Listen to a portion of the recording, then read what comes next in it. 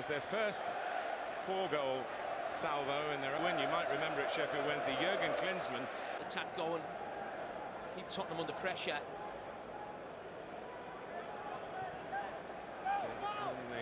Comes to Ben Davis. And then the shot is it. Tottenham have stayed in the game, and now they're level in the game. And now it's all hot weather, hot tempers, Hotspur and level, 1-1.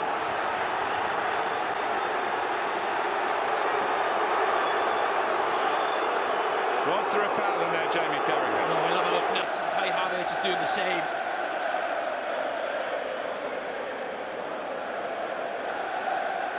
But he loves it when the goal goes in. Is that up against the bench?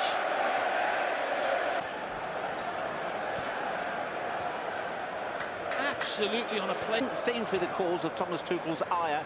As soon as that goal went in, he was straight to the fourth official, clearly unhappy about something that happened. You see the reaction of that man, almost giving it back in some ways to what maybe Tottenham did to their bench. Conte can't even look, but it's been fascinating watching these. Here, and they've got it. We said it was 2-2 in the first battle of the bridge. In the remake, it's 2-2 again. Well, what a brilliant game we've... And it's finished.